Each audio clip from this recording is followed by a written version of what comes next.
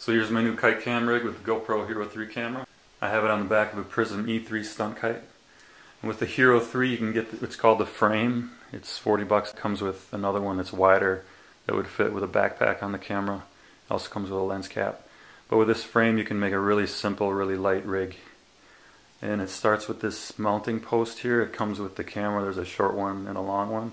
You take the long one, you drill out the bottom until it slides up your spine.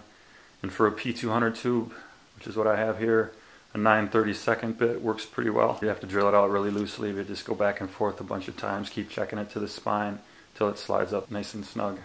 And then we want to change out this mounting screw just because it weighs so much. It's over 11 grams. So we take a number 10 nylon screw, a 1/2-inch bushing, a little gasket, like a 3-4 millimeter section, cut off the tip of a standout connector will work. That's what I have here.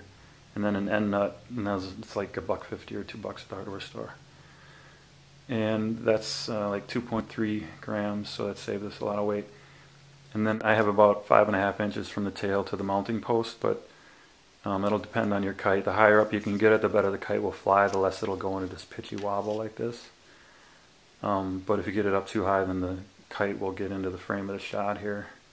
So you just have to experiment with that. And then this angle for me, the camera spine angle is about 111 degrees.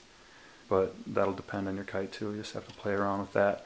But when you get the angle to where you like it, you can just put a scratch straight across here, and then you can just line up that scratch line every time to get your angle back.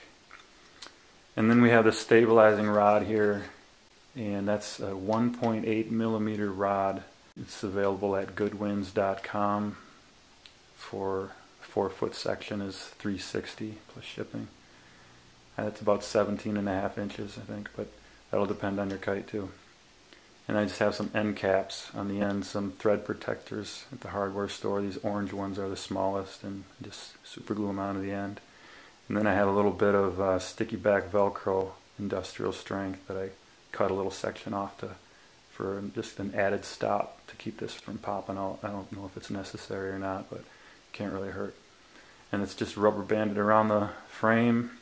And that's it. It's a very simple, very light rig. It flies really well. It's about 2 ounces less than my old rig, so it does this wobble a lot less, and you can fly it on a lot lighter wind, which is great. And it works beautifully, so I hope you try it out.